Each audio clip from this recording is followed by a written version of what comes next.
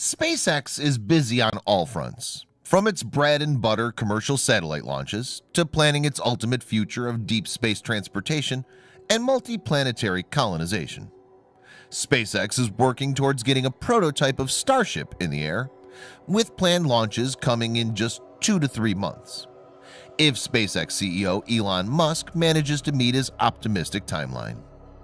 It recently completed an untethered HOP low-altitude test flight of Starhopper, a subscale demonstration version of the Starship design meant to help it test that craft's Raptor engine. But SpaceX must also show that it has fully considered the potential consequences that its planned launch operations will have on the surrounding environment. SpaceX Starship, a 384-foot, 117-meter, reusable two-stage rocket taller than the Statue of Liberty, is a central piece of Musk's interplanetary space travel ambitions, as well as U.S. Space Agency NASA's goal to send humans to the moon again by 2024. SpaceX Starship and Super Heavy will launch from Florida, with the current plan to build a second launch mount at its current launch complex 39A launch pad at Kennedy Space Center, which it leases from NASA and currently uses for Falcon 9 and Falcon Heavy launches.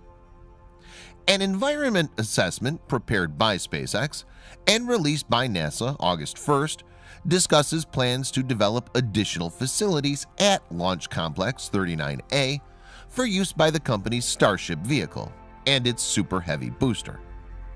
In this video, Engineering Today will discuss SpaceX's plans for Starship launches from Kennedy Space Center, why SpaceX is expanding its Florida facilities to accommodate the Starship launch. Let's get into details.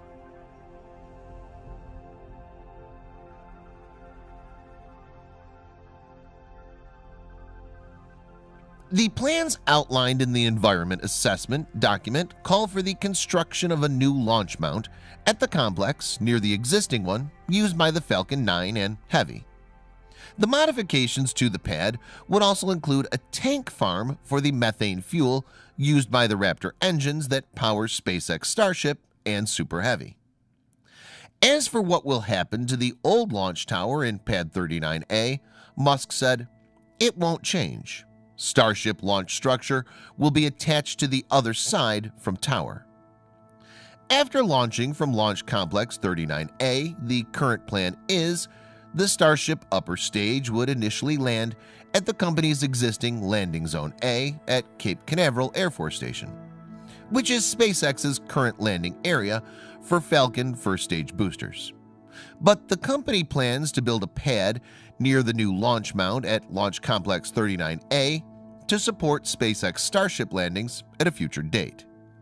The intent of landing Starship back much closer to where it launches. This will require more study to determine its viability and impact, however, so SpaceX has left that consideration for future investigation for now.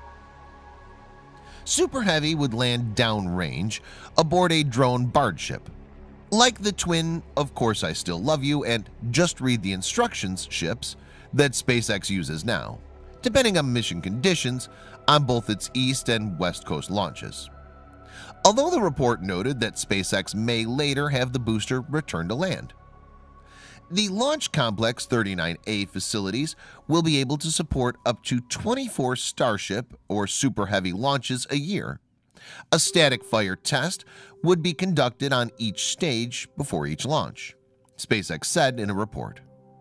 It also cites the continued use of the Falcon fleet at a very high launch cadence for at least another 5 years.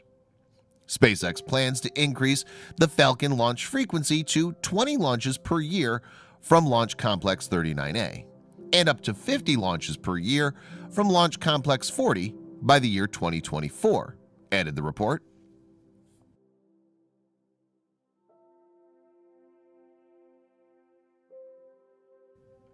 SpaceX is hoping to move to the use of Starship and Super Heavy as its primary vehicle, but had noted that they will continue to use Falcon 9 and Falcon Heavy based on customer demand. Due to the higher lift capability, SpaceX Starship and Super Heavy could launch more payloads and reduce the overall launch cadence when compared to Falcon 9 and Falcon Heavy, the report states. SpaceX says in the draft assessment that it also considered potentially launching and landing Starship and Super Heavy from its Space Launch Complex 40 and Space Launch Complex 4 launch sites, which are at Cape Canaveral Air Force Station and Vandenberg Air Force Base, respectively. But these would not offer enough space in the case of Space Launch Complex 40, or would require too long a trip back to the launch site in the case of Space Launch Complex 4, which would be an overland cross-country U.S. road trip for a huge rocket. The company ruled out the sites because they would require more modifications, and because the Vandenberg site didn't support trajectories for the vast majority of missions. SpaceX also notes that it may, in the future, develop and launch the Starship and Super Heavy from its facility in Cameron County, Texas. A Texas-based launch site would have benefits in terms of proximity to one of SpaceX's key rocket and engine development facilities. And if it's successful in making its reusable launch and landing system extremely consistent in performance, the downsides of not being near a large body of water could be mitigated. These plans, however, will also merit separate consideration, so don't expect full-scale launches for Starship from Texas in the near future.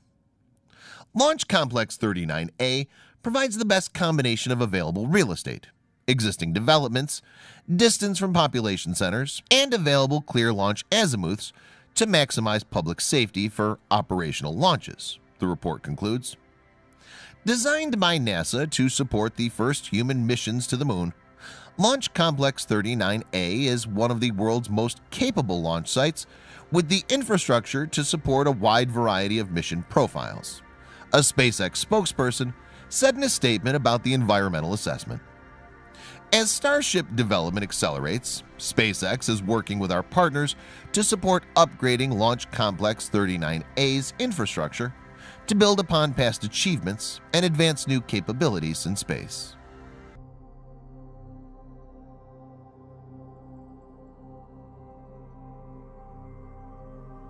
The report has no new details about the technical design of SpaceX Starship and Super Heavy.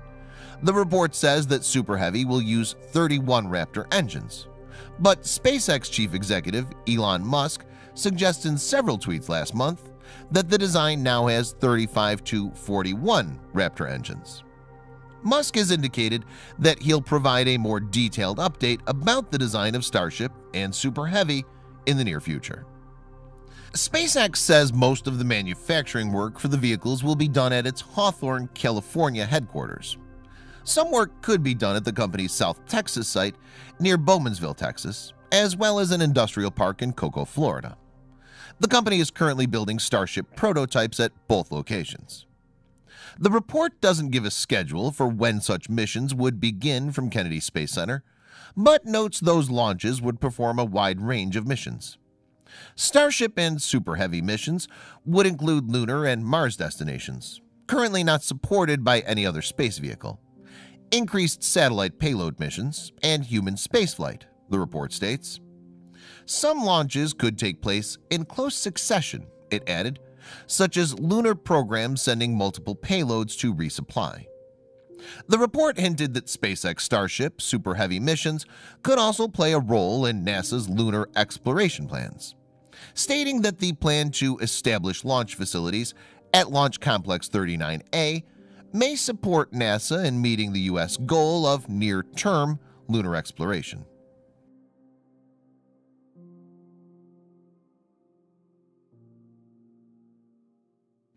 As SpaceX outlines its plans for eventual Starship and Super Heavy launches from Florida, the company is moving ahead with plans for continued testing of its Starhopper prototype at its South Texas test site. A successful hop of the Starhopper test vehicle was conducted last month, paving the way for a more ambitious 200-meter hop. Road closures announced this week by county officials there suggest the next Starhopper test will take place sometime between August 12th and 14th. This date remains on track with a daylight hop planned. Hopper will again hop under the power of its SN6 Raptor, with the production of new Raptors moving ahead at pace in Hawthorne. The SN7 Raptor is already on the McGregor test stand, although it's currently not believed to be assigned to any related Starship vehicle. SN8 through SN13, pending successful testing as they travel through the McGregor test stand, are expected to be the 6 engines that will be installed on 2 prototype SpaceX Starship vehicles that continue construction at Boca Chica in Texas and Cocoa in Florida. Construction of the 2 prototype vehicles is at a similar stage at both sites, although progress has been easier to follow at the Boca Chica site, with bulkhead installation the latest milestone. The large fairings will be added to the stacks in the near future, which will provide a true perspective on the size of these test vehicles. Thanks for watching. Please subscribe for more videos like this. Hit the like button if you find the video interesting, and kindly provide your valuable feedback in the comment section. This will help us to improve.